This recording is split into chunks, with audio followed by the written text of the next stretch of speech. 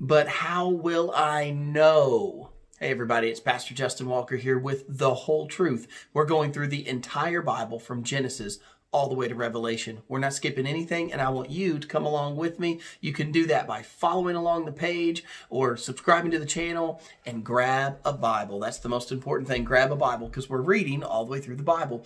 Open it to Genesis chapter 15 and verse 7 and look at this.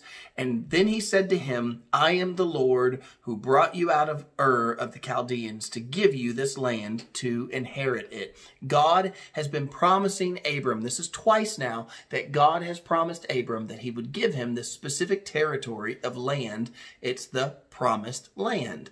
So this is the promised land that God is promising to Abram. Well, look at what Abram says in chapter 15 and verse 8. And he said, that's Abram, Lord God, how shall I know that I will inherit it? Now, God himself just promised Abram something, and Abram says, how will I know? How can I know that I'm going to inherit this land? Now, his question is reasonable. He's old. He's an old man. He's getting older in years. People are not living as long as they've been living in the past. He's not in a time when someone is living 800 or 900 years. They're living a little bit over 100 years, and he's nearing the 100-year mark. And so he knows that his time on earth is growing shorter. And so it's a reasonable question. How will I know that I'm going to inherit this land? Yet at the same time, it was God who just promised Abram this. And I would just say to you this, that many times doubt mars our faith. Abraham believed, and it was counted to him for righteousness. That was in just the last video, remember? Abraham believed, and God accounted it to him for righteousness. And so we know that Abraham believed. We know that Abraham had faith. And yet here we obviously see that he still had some doubt there. He still struggled. And we see the same thing with John the Baptist. Remember John the Baptist who preached and he prophesied and he baptized and he was prophesying, make straight the way of the Lord. But then when he was in prison later in his life, remember what John the Baptist said? He said to send a messenger, and he wanted to know if Jesus really is the Christ. And so we see that oftentimes, and in our lives as well, though we have faith, we still struggle with doubt. And I would say to you today that just know that you're not the only one that struggles with doubt. But don't let your doubt lead to disbelief. Abraham believed. Now, he said, how will I know? Obviously, there's some doubt there, but it's not a disbelief. It's a genuine question. And I would also say to you this, that it's okay to question the Lord, just so long as you're willing to receive his answer. Okay, it's not, do you understand the difference there? It's not okay to question God like you already have an answer. If you're screaming out to God, why did you do this to me? What you're really saying is you shouldn't have done this to me. Right? That's not okay. It is okay to say, God, why? Why am I going through this? In a legitimate, like, I want to know, how is this making me better? What am I supposed to learn from this? Now, Abraham says, Lord, how will I know? And look at what God says. He gives him a weird list of stuff. Weird to us. That's what I meant by weird. I don't mean weird for God to say it, but weird in the sense of strange to us or different from what we're used to. In chapter 15 and verse 9, so Genesis 15:9, so he said to him, bring me a 3-year-old heifer, a 3-year-old female goat, a 3-year-old ram, a turtle dove, and a young pigeon. Here's your grocery list. Get you a 3-year-old heifer. That's not a small cow. Get a 3-year-old heifer. Get a 3-year-old goat. Get you bring me a 3-year-old ram, and then also get a pigeon and get a turtle dove. Bring those all to me. And look, in verse 10, check this out. Then he brought all these to him and cut them in two down the middle and placed them each piece opposite of the other, but he did not cut the birds in two. And when the vultures came down on the carcass, Abram drove them away. Now, did you notice God said, go get these animals, but he didn't tell Abram what to do with them. He didn't say, go get the animals and cut them in half. He said, go get the animals. And then in verse 9, He said, we read this. So he said to him, bring me a 3-year-old heifer, 3-year-old goat, female goat, 3-year-old ram, turtle dove, a pigeon. Verse 10. And he brought these to him and cut them in two.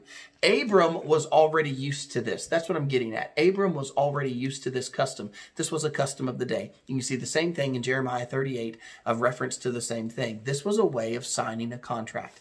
In the ancient world, they would take the animals, cut them in two, place them on either side, and then the two people, the two parties together, would walk through together. And there was a sentiment there. There was an understanding there. Number one, this was so serious of a contract that when two people were going to make a contract, they cut an animal in two, put it on either side, and they pass through the middle with an animal on either side. So one, it's saying the contract is so serious, it's basically being signed in blood. Now, not somebody cutting themselves and signing it with their own blood, but that's how serious the contract is, that blood is involved.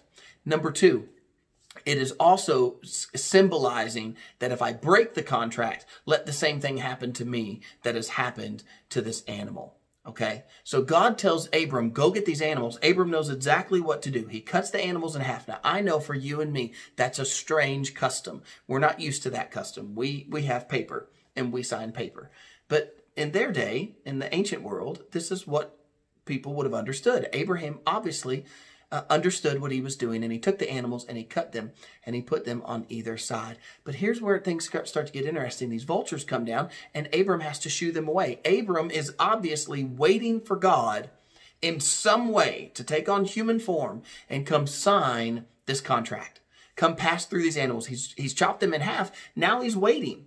He's waiting beside the animals. And look at what happens in verse 12. Now when the sun was going down, a deep sleep fell upon Abram, and behold, horror and great darkness fell upon him. And then he said to Abram, know certainly that your descendants will be strangers in a land that is not theirs, and will serve them, and they will afflict them 400 years. And also the nation whom they serve I will judge. Afterward they shall come out with great possession. Now what is God talking about there? First of all, Abram has questioned him and said, Lord, how will I know? Right? He said, Lord, how will I know? Now God is telling him, before I sign this contract, you need to know this, Abram. Your people, your descendants. Abram doesn't have any children yet. But Abram, when you do have children, your descendants, they're not immediately going to possess this land. As a matter of fact, they're going to be strangers. They're going to be slaves. And we know that. We see that in the book of Exodus. That's exactly what we see, is that the Hebrew people are enslaved to the Egyptian people. And God prophesied that to Abram. He told him this is going to happen. Now look at verse 15. Now as for you, you shall go to your fathers in peace. You, Abram, you're not going to be in slavery. You're going to go to your fathers in peace. You shall be buried at a good old age, but in the 4th generation they shall return here, for the iniquity of the Amorites is not yet complete. Isn't that interesting? The iniquity of the Amorites is not yet complete. God is telling Abram, your people, your descendants, are first going to be strangers in the land.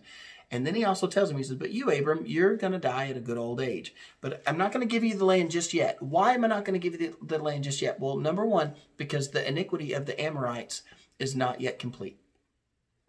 God did not just go in and push out a group of people for no reason. The people that were in the land that we'll see when God's people go into the promised land, and there's other people there, Canaanite people there, and he has to drive them out, know that those people had been sinning against God. And it was part of God's judgment against them to use the Israelite people to drive them out.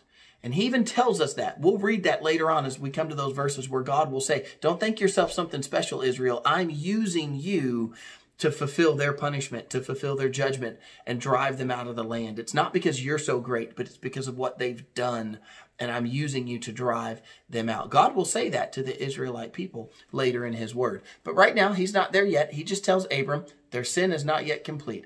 And what we see again is that God is gracious and he is merciful towards us. And he does not take any pleasure in the death of the wicked. He does not take any pleasure in driving people out of their land, or war or bloodshed. That is not what God is doing. So God warns Abram. Abram said, Lord, how will I know this? And God said, well, if you want to know, then you need to know the whole thing. They're going to be slaves first. Then look at this. Verse 17, and it came to pass when the sun went down. Earlier, it was as it was going down, Abram has the vision. Now, the sun has completely gone down. Totally down. Look at this. And when it came to pass, when the sun went down and it was dark, behold, there appeared a smoking oven and a burning torch that passed between those pieces. On the same day the Lord made the covenant with Abram, saying, to your descendants I have given the land from the river of Egypt to the great river, the river Euphrates, the Kenites, the Kenizzites, the Kedemites, the Hittites, the Perizzites, the Raphaim, the Amorites, the Canaanites, the Girgashites, and the Jebusites. Now, did you see what just happened? Abram's on the sidelines, and God, in the form of this smoking pot and this torch, God passes through the animals.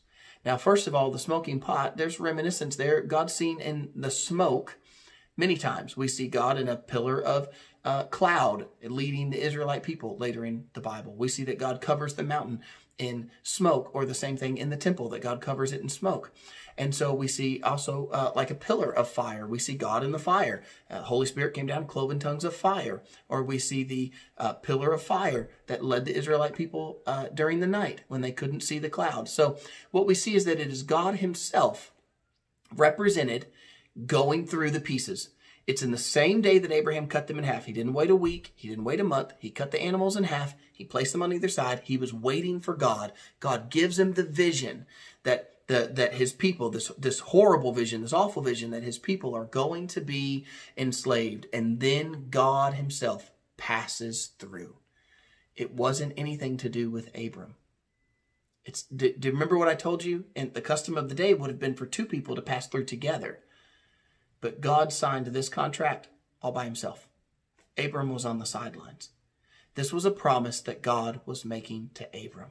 And God wasn't going to back out on his contract. He wasn't going to back out on the deal because of Abram struggling with his faith, or because Abram had doubt, because Abram questioned.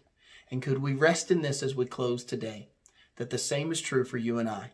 When we believe in Jesus as the Savior, he saves us from all of our sin. He is faithful and just to forgive us of all unrighteousness if we'll confess to him. And know this, when you're saved, you are in the Father's hands, and no man can pluck you out.